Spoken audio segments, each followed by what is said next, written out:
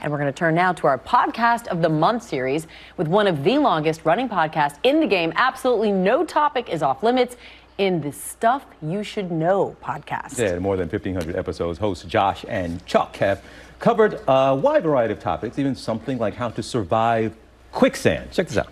Sand can behave as a liquid or as a solid. Right. And it forms solid ground when the little grains can rub up against one another and create friction. I know a couple of reasons that can happen is flowing underground water can get mixed up with the sand and spread the particles apart. And the other one is earthquakes. No, thank you. We float on water. Right. We're even lighter than quicksand.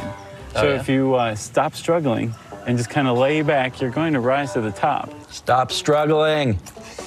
No more fear of quicksand. Okay, they are joining us now. The Stuff You Should Know podcast host. There they are, Josh Clark, Chuck, Bryant. Fellas, thank you for being here. Chuck, how do you come up with these topics? I would never think, hey, people would be interested to know how to get out of quicksand. Yeah, that was an old one. Honestly, it's just being curious people, walking around in the world and kind of absorbing everything around you. That's, you know, we did one on palm trees recently, and that's because I literally was in Los Angeles and looked up at a palm tree and thought that'll be a good episode. So it's kind of that easy. So Josh, obviously some of these topics you're covering have been heavily researched by experts. So I'm curious, do you hear back from them? Do they weigh in on your take on things? Yeah, one of the things we've always made sure that everyone understands is, like, we're not experts, you know, with 1,500 different episodes, we just couldn't possibly be. So, you know, we do a lot of research and we have a group of writers that help us with the research too. But then when we go out there and talk about stuff, we frequently get things wrong. There was one episode in particular, we did one on grass, which sounds boring, and we even titled it, How Grass Works? Yes, How Grass Works. And it turned out to be pretty interesting. But in the episode, we had basically an argument, Chuck and I did, about how to water your lawn, a 1/4 inch. And my position was that you water the lawn until there's a 1/4 inch of standing water. And then you walk away, you know, dusting off your hands and whistling with the job well done. And Chuck was like, that is not at all right. So we kind of left it in there. And we heard back from experts, like, really quickly, like that to a person sided with Chuck. So I've learned how to water my lawn. My lawn's a lot better for it. to be fair, at the time we recorded that episode, I was living in a condo.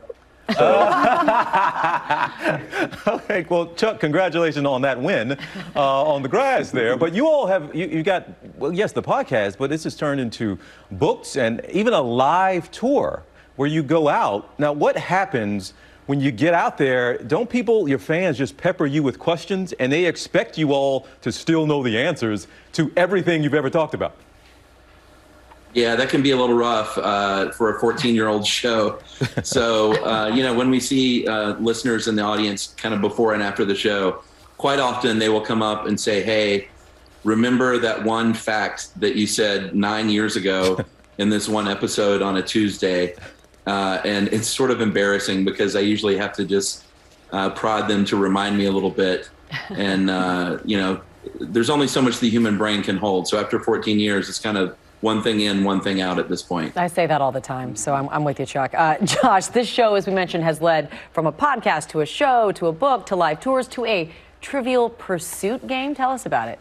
Yes, I actually happen to have a copy right here. One of the great honors of my life, and I think I speak for Chuck as well, is being contacted by Hasbro and saying, hey, we make Trivial Pursuit, and we want to make a Trivial Pursuit Stuff You Should Know game.